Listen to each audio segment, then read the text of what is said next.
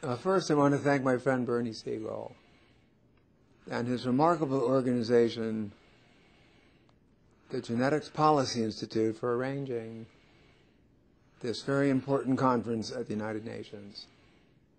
And I'm very sorry that I can't be there in person. Now, as representatives to the UN, all of you hold positions of enormous responsibility. You are perceived as the voice not only of the countries you represent, but as the collective moral voice of the world. Millions of patients just like me will be watching with great concern as you continue your important deliberations. Everyone I know of, including the scientists you'll hear from today, opposes the cloning of babies and the pursuit of reproductive cloning. But every leading scientist seeking cures calls for stem cell research to advance. Therapeutic cloning, also known as somatic cell nuclear transfer, offers real hope. The research is still in its infancy, but it has so much promise.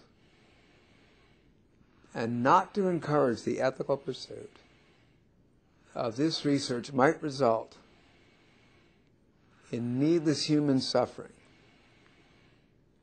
and destroy the hope of those afflicted with Parkinson's, Alzheimer's, spinal cord injuries, and a host of other conditions for which no cure is yet known.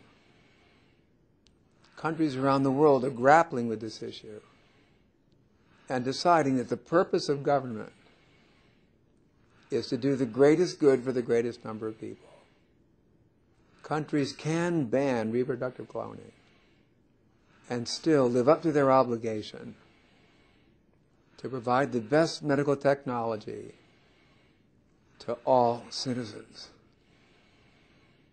And I have a real concern that a great medical advance might be lost to humanity should the United Nations recommend a treaty that would prohibit this research. So my prayers are with you, and I hope that you'll make the right decision. A decision based on secular law and morally sound scientific knowledge that will provide hope to millions suffering all over the world.